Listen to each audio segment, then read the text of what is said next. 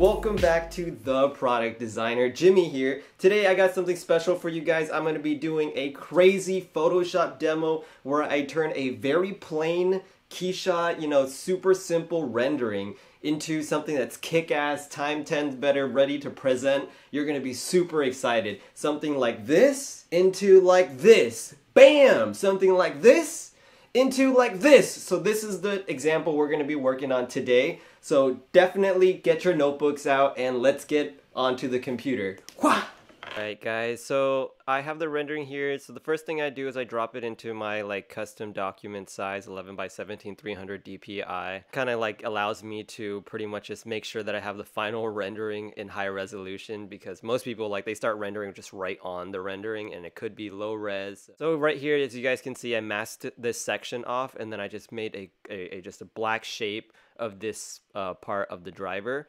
And what I do is I pretty much add layers above that, and what I do is I right click on those layers and I add them to create clipping mask.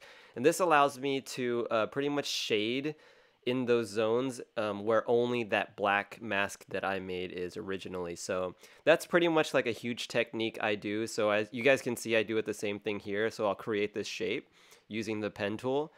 And this is just a parting line shape that I want to add an extra aesthetic. It doesn't really do anything but just make it kind of look cooler, you know what I'm saying? Stuff like that allows you to just make stuff look cooler. At the end, it kind of makes it look like it does something or is actually manufacturable. But here, as you guys can see, I make this parting line just an extra aesthetic feature. But you guys can see that original shape that I drew, that black, just heavy shape. What I'm going to do is I'm going to just do the same thing, make new layers and create clipping mask, and just allow me to shade in those zones, in those sections. When I'm doing those parting lines, so you guys see those black strokes, what I do is I will make that stroke and I'll make it black, and then what I do is I'll duplicate that layer, and then on the under layer I'll change it to white, and then I'll kind of offset it a little bit using the arrow keys.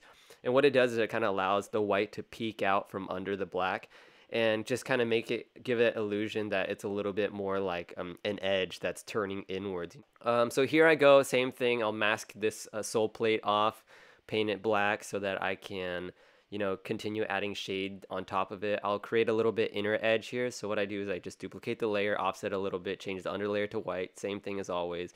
Grab my handy dandy carbon fiber, because I didn't like the one that the rendering came with. I didn't render it myself. It was somebody from Wilson, Antonio. Shout out to Antonio.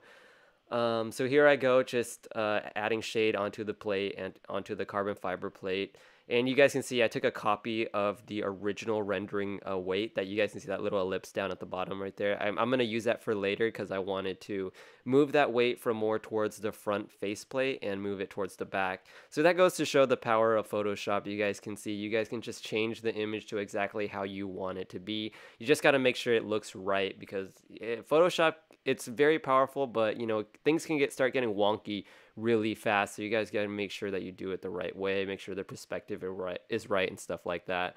So here I go, just rounding off the shape of that, just because I didn't like how it kind of just made that kind of curve, that sharp turn. So I rounded it off just a bit just to make it sleeker.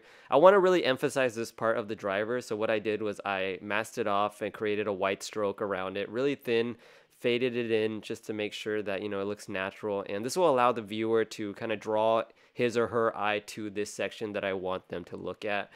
Here I go, kind of adding a little bit more shading, a little bit more highlights into that undercut section. This is going to be a very big kind of visual feature of this rendering of this driver angle. So here I go, just adding in the shaft, because the rendering didn't come with the shaft. I'm trying to visualize where it enters into the club head, and then kind of set the angle to that. Make sure that add a little bit of highlight to make it look real. And then here I go, just adding a little bit of red to it, a little bit of dark red, maroon, just to give it a little color, you know what I'm saying? Make it look a little bit nice. Here I go, cutting that away to review the screw that's underneath that layer that I covered up. There I go, adding in the weight back in again, and just kind of changing the perspective using Control T, the transform, and allow you to kind of manipulate and change the perspective and angles of it. There's also the warp that if you're in Control T, there's a warp that's at the top. I use that all the time. You're going to see me use it in a bit. with the logo. So here I go, just kind of adding a little bit of, you know, shading, touch-ups, stuff like that, making sure that the shaft looks dark and nice. Just taking an overview. I do a lot of things based off of feeling. I'll look at it and to be like, it needs a little bit of this and it needs a little bit of that. So here I go, just emphasizing kind of like that cut at the top there by adding a little bit of highlight to it. And I think that I kind of want to make that plate, that extra plate that I added, a little bit more like a different material. So I changed it up a little bit, adding a little bit of extra shadow to really make sure that the viewer sees that this is an undercut and a turn. Really wanted to emphasize that. So what I do here too is I also make contour.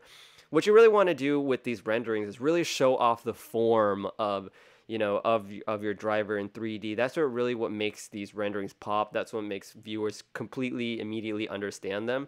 So this is what I do here while I add in these contour lines, and it really kind of just follows the form of the driver to really just still, again, just redundancy, showing off the form of the driver just to make sure that the viewer can immediately understand it, you know.